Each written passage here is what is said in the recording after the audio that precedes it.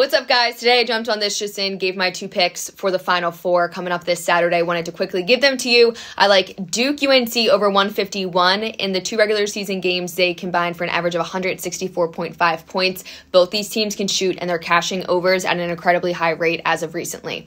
On top of that, I like Villanova, Kansas, under 133. These teams cashing to the under, and as we know from Villanova, they play at such a slow pace. Jay Wright's really focused on creating quality shots instead of kind of forcing that tempo. They're 345th in adjusted tempo. I don't think without Justin Moore, things are going to change drastically in terms of their game plan, so I do think that will be under 133.